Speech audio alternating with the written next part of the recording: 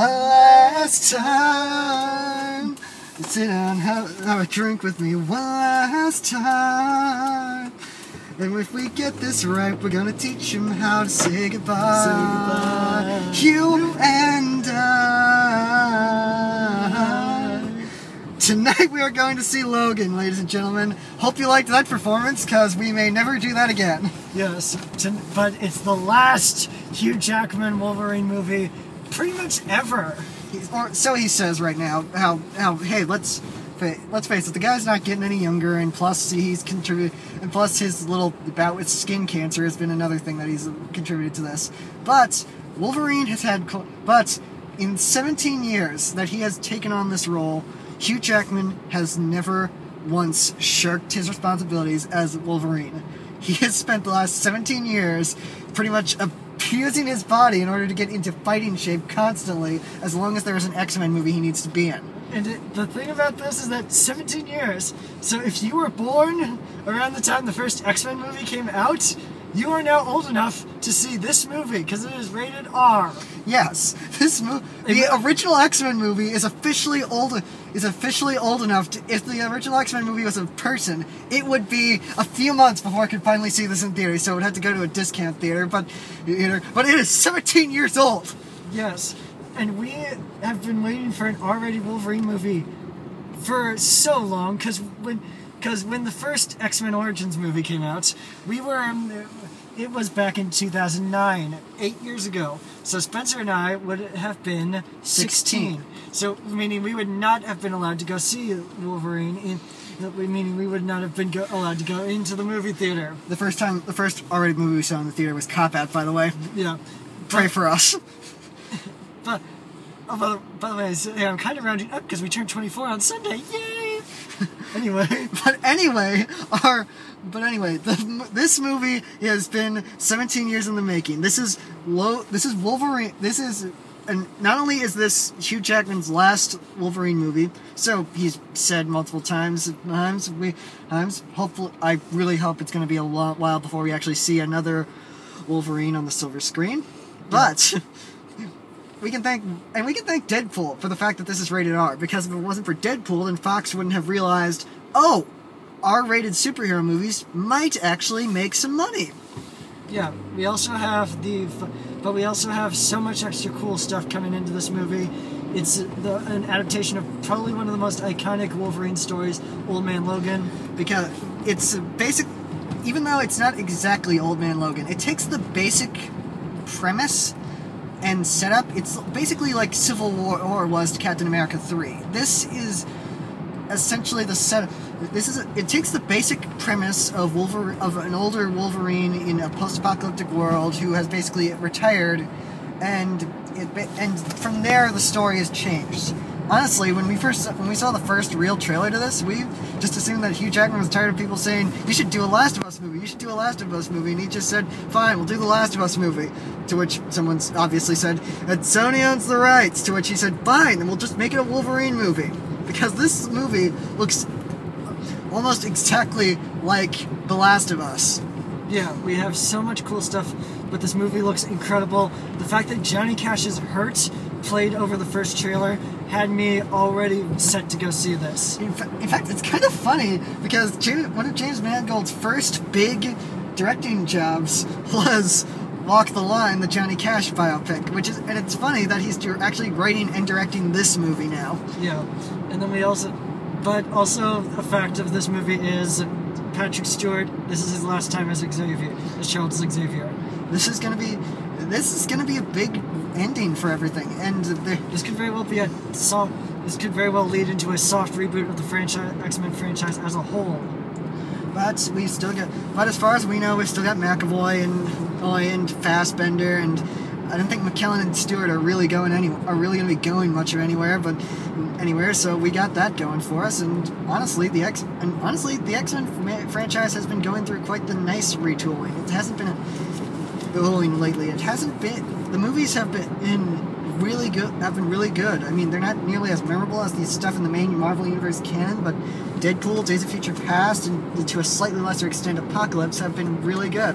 Yeah, we liked Apocalypse, we liked Days of Future Past, we even liked The Last Stand, and to some extent, we did enjoy X-Men Origins. There was a few. Obviously, we're not going to totally gush We're not over going to go defending it or anything. But I mean, when we first saw Wolverine, X-Men Origins Wolverine. That was basically before we started to develop taste in good movies. So movies. That was back around the time we liked The Last Airbender. Don't judge us. There's stuff to like about every X-Men movie. There is stuff to like about it, whether it's good or bad. And obviously, X-Men Origins committed the cardinal sin of sewing Deadpool's fucking mouth shut. Luckily, they did not do that in the Wolverine because Deadpool did not feature in the Wolverine. The Wolverine did not take an iconic character and take away all the stuff that made him cool. Yeah, except for maybe the Silver Samurai, but we don't know anyone who likes we don't know anyone who knows the Silver Samurai. So yeah, but we have been talking for an extra long amount of time. But that's basically because this is pretty much a big movie this year. Yeah, this is the last Hugh Jackman movie. It's gonna as Wolverine. We have last Hugh Jackman movie as Wolverine. We've got no clue where the X-Men universe is going next because no one's really announced anything. We have we have what's on TV right now, Legion, and a bunch of other shows that are in development as well. But for right now, the X-Men universe is kind of at a standstill, and we'll see exactly where that standstill brings us when we finally get to see this movie in a little bit. Yeah. So I guess we're just gonna have to stop talking now and see you guys after the jump. Right. So, let's talk about this. That was fucking intense. Yeah, this is a heavy movie. By the end of it, first of all, this R rating is, like, amazingly pushing it. Like, by the end of it, you are feeling every single blow of the entire thing. And this movie, it's really great. Also, when the credits start rolling, you really get the feeling that, oh, fuck, damn it, I keep dropping this. But by the time the credits start rolling, you get the feeling that James Mangold really, really loves Johnny Cash. Because I guess he would he should because he made an entire movie about him, But yeah. But either way, let's talk about the movie. This was incredible. The acting is incredible. It was really great to see Patrick Stewart playing essentially Charles Xavier at his absolute weakest moments. When we meet up with Charles and Logan has been the other mutants are gone. Charles has had to resort to Charles is having this epidemic. Something has happened to Charles to the point that he has to medicate himself so his powers don't fluctuate the way they have been. And Logan is essentially his caretaker. And we get this relationship because they've been together for this long. And it's just a beautiful relationship that we have seen over all these movies to come to this moment. And Stephen Merchant is in this movie as a mutant named Caliban. I don't know how accurate to the comics he is because we don't... Well, he was already he was in X-Men Apocalypse. Oh. We saw him in X-Men Apocalypse. He was played by a completely different actor. Well, that answers my question, but I think he did a pretty good job for as little into the movie as he is. I'm not going to spoil why he's in so little of the movie. We have... now we got Hugh Jackman we haven't talked about. He is fantastic. There's getting award buzz out of this, and I'm like, yes. Yeah, this is... Like I said before, Hugh Jackman has never... Whenever there's been a bad Wolverine movie, Hugh Jackman's not the problem. Because Hugh Jackman gives his all to this. He has pretty much given his best years to this role, and it's really hard to say goodbye to him now that everything has... especially when he goes out on such a high note like this. And it's just hard to watch. It's hard to say goodbye. You just don't want to say goodbye to this great incarnation of this character. And eventually, when Fox decides to just pull the plug on the franchise altogether and reboot it, they are going to recast him. But it's not gonna, but it's done. But here it's done in such a way that we don't need that we're not going to be getting an incarnation of Logan for a long of Wolverine for a long time. And we have and the score is incredible. I mean, during this like first big action scene of the movie, we get this score that's got this big orchestral primal drum beat over the top with this like really like with this piano piece over the top of it, and I just love unsettling scores like that because it really highlights the just how deep these characters are in trouble. And now we can talk about the rising star, no doubt the rising star of the movie, Daphne Keane. As Laura, aka X-23, but then again, that's not a spoiler because everyone has been saying it's X-23, it's X-23, but yeah, she is fantastic in this movie. She is probably one of the best child actors to come out of anything lately. The incredible thing about her is that she is able to she's able to basically tell you everything she's feeling without saying a word for most of the movie. She does not talk for most of the movie, and there is a scene between, and then the first time she talks, it's like a scene between her and Hugh Jackman, and she's holding her own, and she's only speaking Spanish, but you still get what. But if you don't speak a single word of Spanish, you still get what she's saying. And the whole and the villains in this movie, they're really good. They're really good. I just wish I could remember anything about them because they're just because they're there. This isn't like Wolverine and Wolverine and Charles going on a cross country road trip and then just stuff gets in the way. The villains actually do contribute to the actual slowing them down, but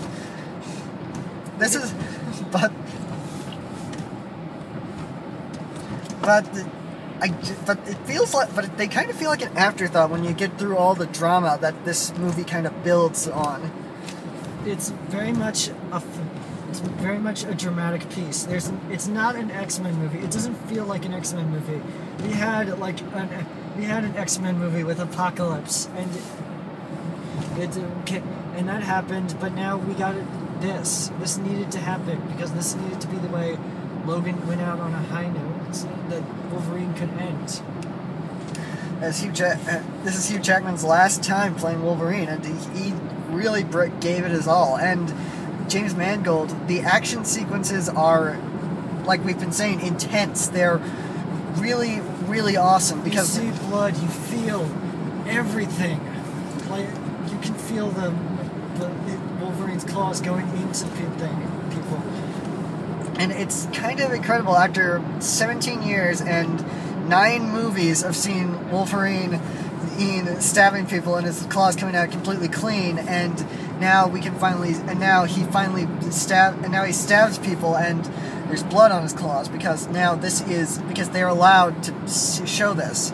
I'm not saying that blood makes a movie good automatically. I'm just saying that this adds realness to the movie, and it's kind of weird saying that to a movie where there's characters with robot arms and characters who can breathe pure ice and heal in the blink of an eye. But I feel like this is one of those stories that needed that realism to work to grow these characters. It's a great movie. It's a great high note to go. We keep hounding on this, but it is a great high note to go out for Jackman to go out with to take Wolverine and go out on, and it's definitely worth seeing. If you weren't planning on seeing this, do it, please. You will only be doing yourself a disservice by not seeing it. Also, don't bring kids to this. Deadpool was one thing, but this is a completely different experience. Deadpool. We can give a pass. As we saw Caddyshack when we were 5 years old. When we were like 5 years old, we've gotten that kind of stuff before. But this is a completely different thing. Do not take the kids. Absolutely do not. And also, we usually say stay through the credits if there is something to see. But in this case, come early. get there as early as you possibly can and sit through the trailers if you got to, but there is something at the beginning that you need to see because it is worth it. And we don't know if you should stay through the credits. All I know, we didn't stay simply because I heard apparently James Mangold said there is no post-credit scene, so I'm just going to take his word for it. But other than that, I think we pretty much got everything out of the way. Logan is awesome. Go see it. And I think that's it for right now. Yeah. So anyway, guys, thanks for watching. We will see you guys next time when we go to see Beauty and the Beast. Yeah. All right then. Nice. See you about.